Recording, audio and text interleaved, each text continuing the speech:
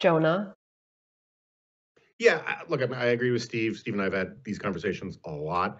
I should say that the Tucker Carlson stuff was the final straw for me. It wasn't it wasn't. But for that, I would have. Things have been going south for me and my views on Fox News for quite a while. That said, I don't think it was. It's Fox News.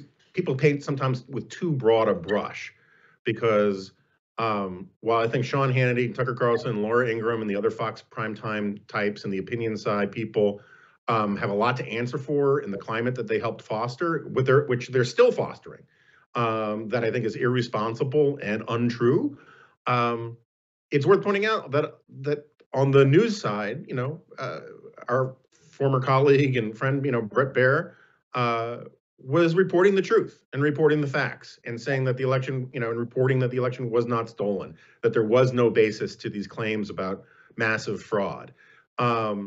The problem is that the loudest voices, the highest rated voices, the most influential voices on Fox are all on the opinion side, and it used to be understood that an opinion was supposed to be primarily informed by fact.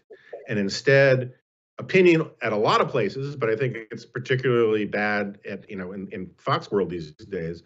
Um, the business model at a lot of places now is to tell people what they want to hear rather than what they need to hear. And if you have an opinion that differs from the president of the United States fraudulent narrative, um, people don't want to hear it. It's not going to get aired, certainly not in prime time.